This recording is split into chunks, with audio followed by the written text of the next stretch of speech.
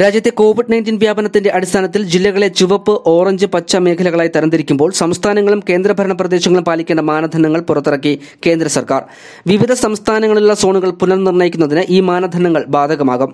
നിലവിൽ ജില്ലകളെ ചുവപ്പ്, ഓറഞ്ച്, പച്ച മേഖലകളായി തരംതിരിക്കാനുള്ള അധികാരം സംസ്ഥാനങ്ങൾക്കും കേന്ദ്രഭരണ പ്രദേശങ്ങൾക്കുമുണ്ട്. കേന്ദ്ര ആഭ്യന്തര മന്ത്രാലയമാണ് ഈ അധികാരം നൽകിയിരിക്കുന്നത്. സംസ്ഥാനങ്ങളിലെ രോഗബാധിതർ, ലക്ഷത്തിൽ എത്ര പേർക്ക് രോഗം, രോഗബാധിതർ ഇരട്ടിയാകുന്നതിന്റെ നിരക്ക്, മരണനിരക്ക്, പരിശോധനാ അനുപാതം, രോഗസ്ഥിരീകരണ നിരക്ക് എന്നിവയുടെ അടിസ്ഥാനത്തിലാണ് സംസ്ഥാനങ്ങളും കേന്ദ്രഭരണ പ്രദേശങ്ങളും മേഖലകൾ നിശ്ചയിക്കേണ്ടത്. കണ്ടെയ്നർ, ബഫർ സോണുകൾ തിരിച്ചറിയാനും അതിർത്തി നിർണ്ണയിക്കുവാനുമുള്ള അധികാരം ജില്ലാ ഭരണകൂടത്തിനാണ്. 200 സജീവ കേസുകൾ ഉണ്ടെങ്കിൽ മാത്രമേ ചുവപ്പ് മേഖലയിൽ ഉൾപ്പെടുത്താനാകൂ.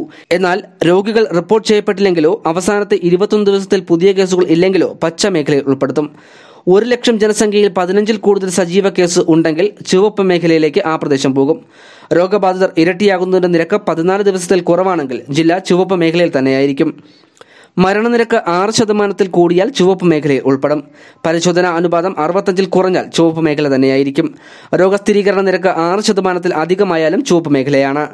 രോഗബാധിതർ ഇരട്ടിയാകുന്നതിന്റെ നിരക്ക് 22 ദിവസത്തിൽ അധികമായാൽ മാത്രമേ പച്ച മേഖലയിൽ ഉൾപ്പെടുകയുള്ളൂ. മരണനിരക്ക് 6% കൂടുകയാണെങ്കിൽ ചുവപ്പും 1% കുറഞ്ഞാൽ പച്ച മേഖലയുമായിരിക്കും. പരിശോധനാ അനുപാതത്തിൽ 200-ലധികമായാൽ മാത്രമേ പച്ച മേഖലയിൽ ഉൾപ്പെടുകയുള്ളൂ.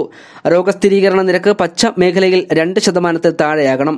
ഓരോ പ്രദേശത്തെയും നിലവിലെ സാഹചര്യം വിലയിരുത്തി ജില്ലകളെയും മുനിസിപ്പൽ കോർപ്പറേഷനുകളെയും ചുവപ്പ്, ഓറഞ്ച്, പച്ച മേഖലകളായി തരംതിരിക്കണം. സബ് ഡിവിഷൻ, വാർഡ് തലങ്ങളിലും തരംതിരിക്കണം. കണ്ടെയ്ൻമെന്റ് മേഖലകൾ, ബഫർ മേഖലകൾ എന്നിവ രേഖപ്പെടുത്തണം.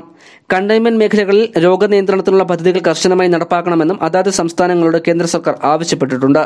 കൂടുതൽ വാർത്തകൾക്കായി ഞങ്ങളുടെ വെബ്സൈറ്റായ malayalam.samayam.com, വീഡിയോകൾക്കായി like it, share it and subscribe it. ഇത് സമയം മലയാളം ഫ്രം ടൈംസ് ഇന്റർനെറ്റ്.